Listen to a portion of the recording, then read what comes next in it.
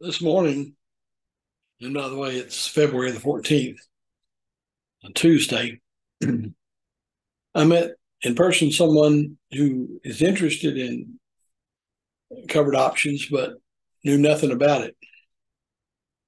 And he asked me some questions that, frankly, I've been in it so long, I would have never thought to talk about. So I'm going to do that here now. His question was, how much money does he need in his brokerage account? And I think $5,000 is a good figure. 10,000 would bring in some significant income per month.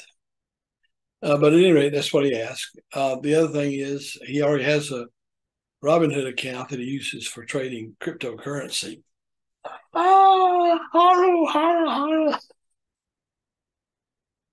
So he's obviously a risk taker. So this should seem like easy peasy. Anyway, and I told him he needed, if his account was not already a margin account, he needed to set it up that way. The reason being is that the 3-day settlement, when options are exercised, is not, that's going to take 3 days out of your trading week. You just can't tolerate that, because basically I've got to turn contracts every week to meet my revenue goals. So at any rate, those are some of the things he asked about. Pointed out to him, I think. It was a long conversation. Is that you don't get into selling covered stock options contracts, because I'm creating and selling them.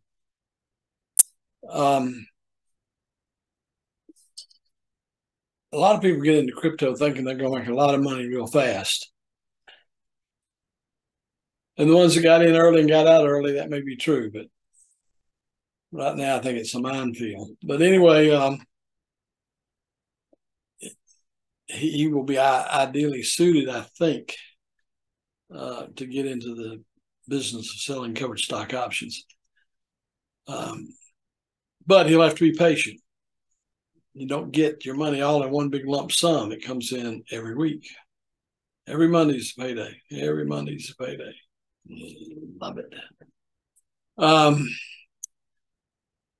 Please, if you have questions, write those down in the comment line.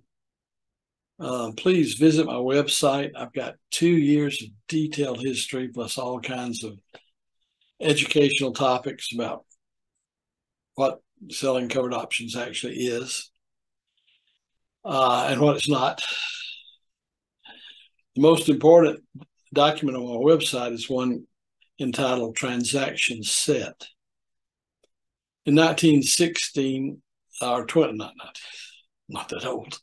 In 2016, I put together that document and with the concept of the transaction set that helped me visualize what was going on. Because otherwise,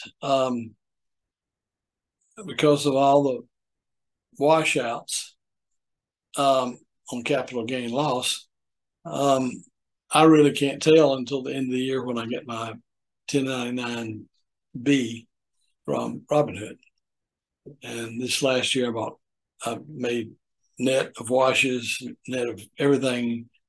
I made what, $9,600. I'd have to go back to my own website to see the exact number, but over $9,000.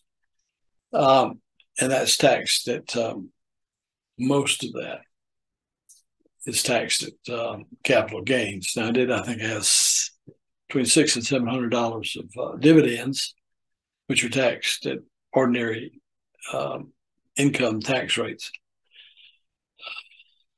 But at any rate, as I say, please ask your questions, because otherwise I may assume you know more about this subject than you do. And you may have something you can teach me. That's fair. All right. Have a good day and let's make some money.